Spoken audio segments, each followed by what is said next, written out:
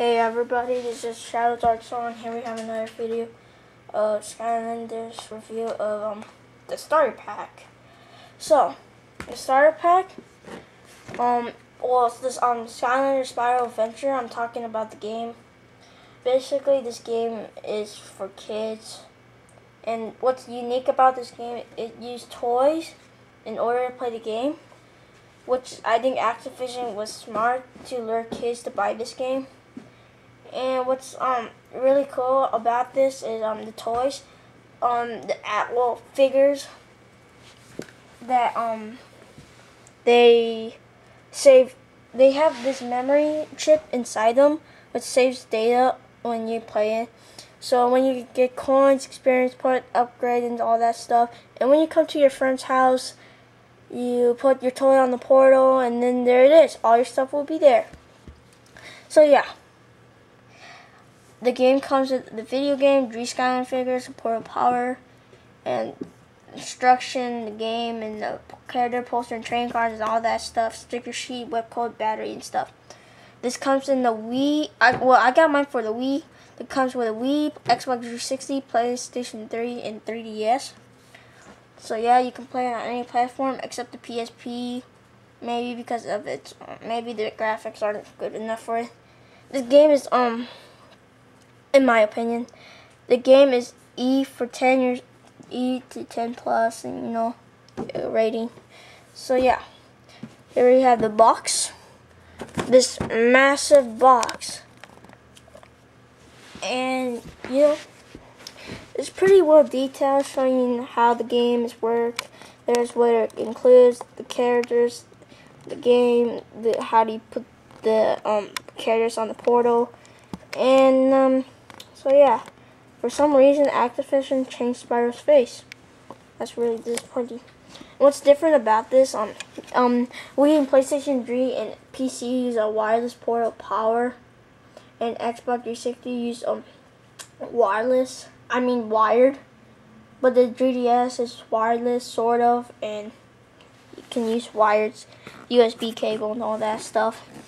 The side just shows you the vendor pack, the game and stuff.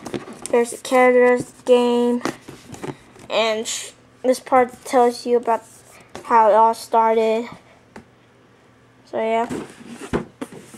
Now the most interesting part is about the portal power and figures. There it is, pretty lightweighted. And the figures, they aren't cheap. When I told you, the figures are Spyro, Grunt, and Trigger Happy. Which one is my favorite? But the characters on the back, there's more characters. You can collect 32 of them. There's different ones with color change and stuff, and their stats, which is the legendary. So yeah, and okay. Now onto the inside, what it has in the inside, what it looks like. The game, just let me open it for a second.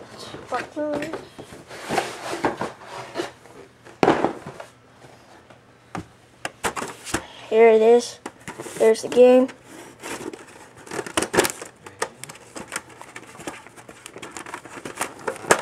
So there, the back. I'm not going over what's the manual inside. Not for retail sales. And the manual, it's color on the front cover, but in the inside it's not covered.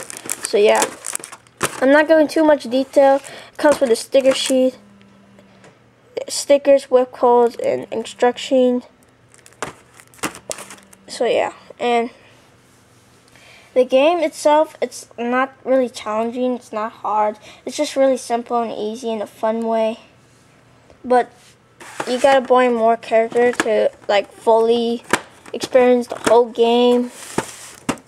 And I think that Activision did a smart thing how they market their stuff. So yeah. Activision wants your money, but I think it's kind of worth it a little bit for the figures and the game and all that stuff. So yeah, that's my Skylanders review today. The retail price is $70. Single pack was $8, but now raised by $1 more because of Activision. I wish they keep it the same. The triple pack costs $20, and yeah, and adventure packs. There's 4 of them. The adventure packs the adventure pack won't affect it won't affect the game. Well, it does affect the game a lot, but yeah. And I recommend getting, if you just wanna play the whole game, get every character for each element and get the adventure packs to really fully experience the game.